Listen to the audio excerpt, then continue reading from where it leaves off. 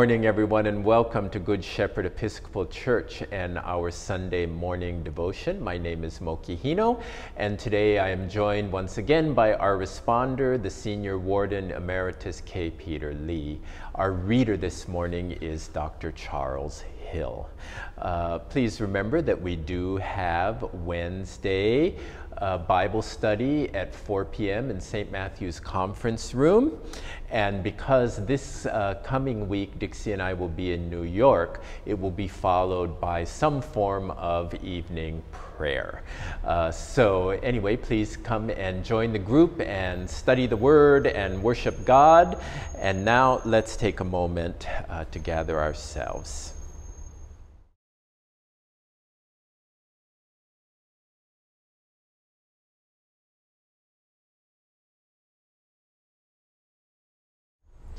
We begin with our gathering prayer. Please join us. Creator, we give you thanks for all you are and all you bring to us for our visit within your creation. In Jesus, you place the gospel in the center of this sacred circle through which all of creation is related. You show us the way to live a generous and compassionate life.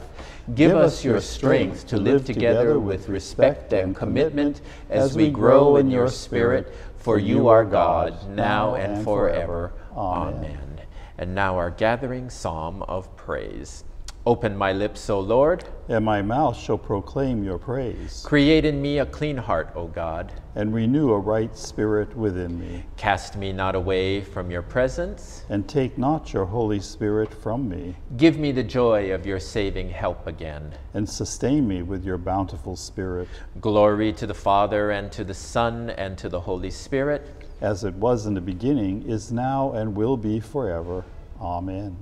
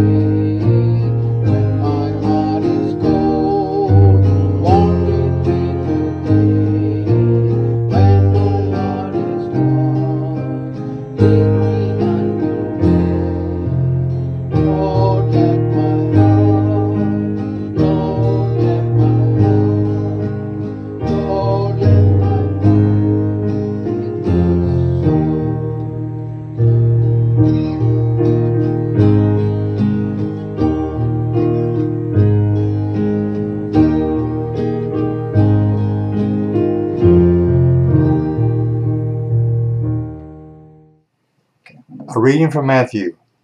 Jesus puts before the crowd another parable. The kingdom of heaven may be compared to someone who sowed good seed in his field. But while everybody was asleep, an enemy came and sowed weeds among the wheat, and then went away. So when the plants came up and bore grain, then the weeds appeared as well. And the slaves of the householder came and said to him, Master, did you not sow good seed in your field? Where then did these weeds come from? He answered, An enemy has done this. The slave said to him, Then do you want us to go and gather them?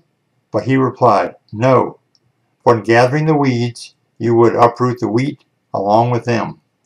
Let both of them grow together until the harvest. And at harvest time I will tell the reapers, Collect the weeds first, and bind them in bundles to be burned, but gather the wheat into my barn. Then he left the crowds and went into the house. And his disciples approached him, saying, Explain to us the parable of the weeds of the field. He answered, The one who sows the good seed is the Son of Man. The field is the world, and the good seed are the children of the kingdom. The weeds are the children of the evil one, and the enemy who sowed them is the devil. The harvest is the end of the age, and the reapers are angels. Just as the weeds are collected and burned up with fire, so will it be at the end of the age.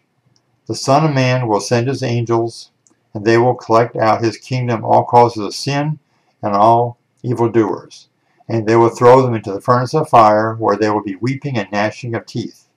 Then the righteous will shine like the sun in the kingdom of their Father. Let anyone with ears listen. Thus ends the reading. You know, I don't often understand the ways of the world, the ways of nature, the way of the kingdom, and what the cosmos is all about. How can I? I am but a mere mortal and a human being. One human being on one planet and one solar system and one galaxy and one universe. As Neil deGrasse Tyson says, the universe is not under any obligation to explain itself to me, Moki Hino. And so that puts things in perspective. Things are the way they are, and sometimes we don't understand them. Like, why can't we live in a utopia now that Jesus has come and resurrected from the tomb? We don't know why, and things are not meant to happen on our timetable, but more on the timetable of God. And so why do we have to coexist with darkness? I don't really know, but I do know that that's the way it is, and Jesus is clearly saying that's the way it is. You have to let all the things come to fruition before you can take the weeds out. And when that is going to be, and whose decision that is not Moki Hino's, who wants it to be now. Things have to progress the way that things are going to progress. And you know, when the seeds sprout up, we might not be able to tell the difference, and so we don't want to go pulling up something that is not meant to be pulled up. And so we take the risk of leaving everything there and waiting for the right time. That's such a hard pill to swallow, isn't it? You know, I want a world where there's no poverty. I want a world where there's no gun violence. I want a world where there is no war in Ukraine. I want a world where there's no homelessness. I want a world where everybody gets educated. I want a world where everyone has free access to water. I want a world where people are not subjugated to the powers. I want a world where people are not the victims of greed. I want a world where people are not the victims of fear, but that's not the world we live in. And we are called to coexist and intermingle with all of that, like Jesus said. It's not time to pull out the weeds yet. And I want to do everything I can to make sure that, number one, I don't turn into a weed, and number two, I think the contrast helps me to see what is good and what is not so good. And so I'm grateful for the parable, and frankly, I'm grateful for the way the world is, because in the midst of all the strife and complications and not so goodness and darkness, we're still able to live in a world where from time to time we can experience love, joy, and peace. And when that all comes to fruition, boy, how much more are we all going to appreciate it. In the meantime, we stay in the field with the weeds and hope that we are not a weed, and that if we are a weed, through the sacraments and through the prayers and through the grace of God, we will turn into something better and something more pleasing in the eyes of God. So there we go. There's the parable, there's the gospel, there's how I feel about it. What does it mean to you? What are the weeds in your life, and how have you been able to navigate them with a yoke that is easy and a burden that is light, as Jesus said last week?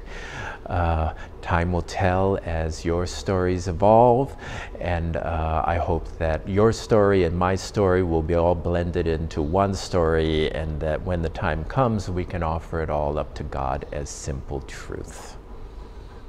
And now please say the Apostles' Creed with Peter and me. I believe in God, the Father Almighty, creator of heaven and earth. I believe in Jesus Christ, God's only Son, our Lord, who was conceived by the Holy Spirit, born of the Virgin Mary, suffered under Pontius Pilate, was crucified, died, and was buried. He descended to the dead. On the third day he rose again. He ascended into heaven. He is seated at the right hand of the Father, and he will come to judge the living and the dead. I believe in the Holy Spirit, the Holy Catholic Church, the communion of saints, the forgiveness of sins, the resurrection of the body, and the life everlasting. Amen. And now I invite your prayers for the Universal Church, its members, and its mission.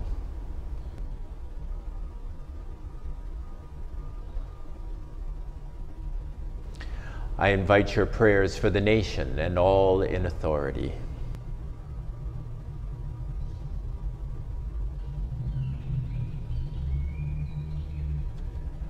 I invite your prayers for the welfare of the world.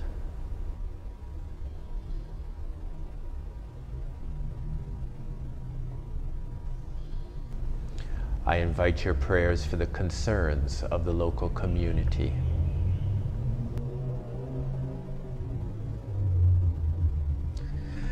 I invite your prayers for those who suffer and those in any trouble.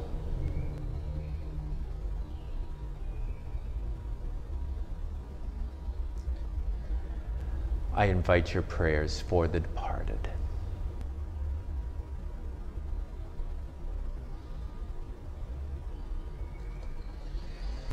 And now I invite us all to sum up our prayers to God by saying the words our Lord and Savior taught us. Our Father, who art in heaven, hallowed be thy name. Thy kingdom come, thy will be done, on earth as it is in heaven. Give us this day our daily bread, and forgive us our trespasses, as we forgive those who trespass against us. And lead us not into temptation, but deliver us from evil. For thine is the kingdom, and the power, and the glory, forever and ever. Amen.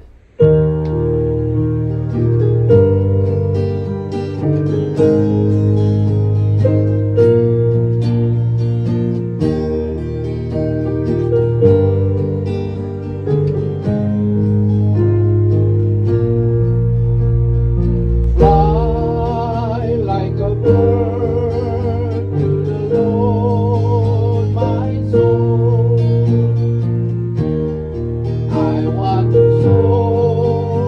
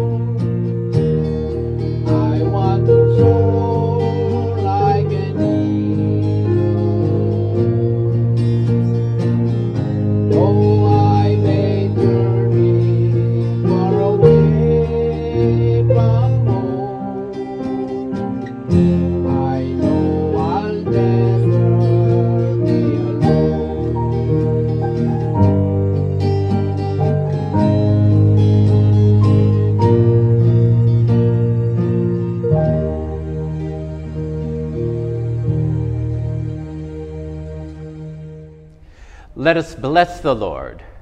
Thanks be to God. Thanks be to God. Thanks be to God. Thanks be to God. Thanks